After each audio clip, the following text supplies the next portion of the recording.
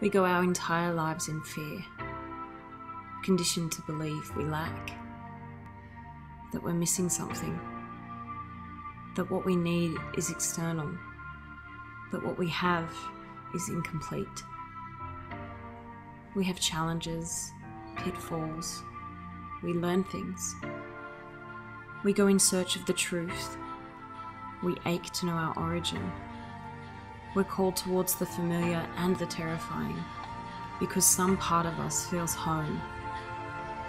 We start to realize that what we've needed is within us, that the material world is but a dream, that reality is finite and we are infinite.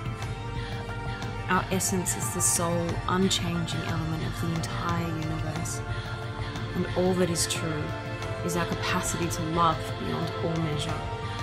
When all is said and done, it's all we have.